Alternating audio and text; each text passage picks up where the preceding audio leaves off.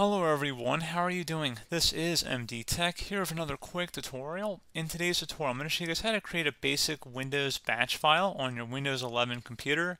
So this should be a pretty straightforward tutorial, guys, and without further ado, let's go ahead and jump right into it. So all you have to do is open up the search magnifying glass down your taskbar, and you want to search for Notepad.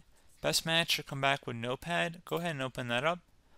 You want to type the @ sign and then echo, ECHO. And then the next line should go be whatever your text is here.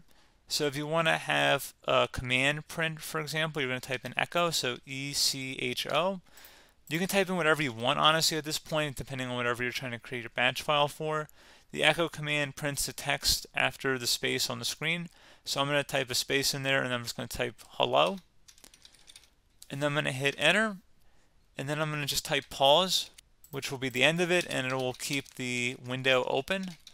So PAUSE, select file and then save as. Now you want to save this as a file name, so I'm just going to call it batch file.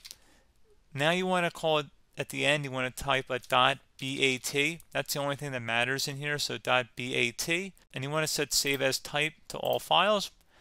And I'm going to save it to my desktop here just for convenience. And I'm going to select save. And if I go over to my desktop, I see a batch file on my desktop.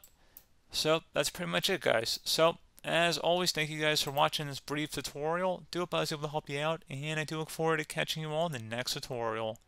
Goodbye.